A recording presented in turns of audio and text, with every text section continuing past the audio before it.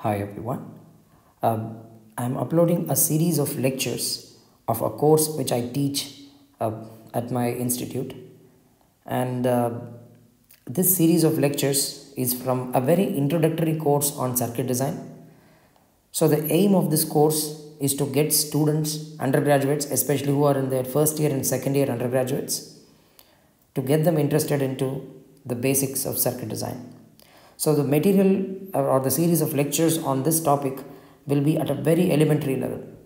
So the target audience is mainly undergraduates who are probably in their first, second and even third years. So this is the introductory course that we offer on our campus on circuit design. So we do introduce discrete circuit design in the beginning, and eventually we teach the basics of analog integrated circuit design. So this is more like a precursor for the analog integrated circuit design course that we have on our campus.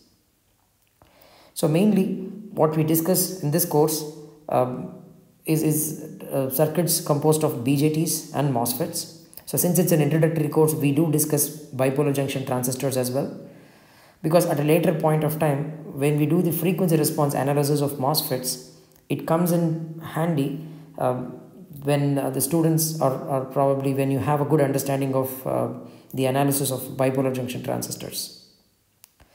So what we teach in this course, the ideas are device independent. So that's what I stress in this course as well, is that of course we might teach design of an amplifier using BJTs or MOSFETs, but the important thing to understand here is that the ideas transcend devices. For example, one of the popular amplifier configurations is this cascode. Now the idea of cascode amplifier was invented when engineers were designing circuits using vacuum tube amplifiers, which is shown here. And then we applied the same idea of cascoding in BJT, a bipolar junction transistor amplifiers. And then we applied the same ideas in MOS based amplifiers. So the ideas that we teach here, the basic fundamental ideas of circuit design, amplifier design will remain the same. The devices can change, but the ideas of circuit design will remain the same.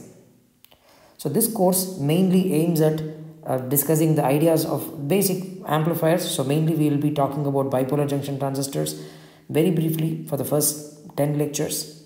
And after that, we will talk extensively about MOS and CMOS circuit design.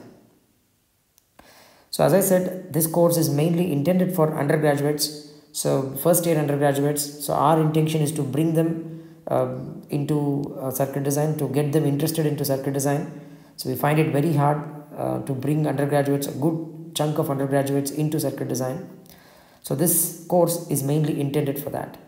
So here on our campus we offer it for second year students.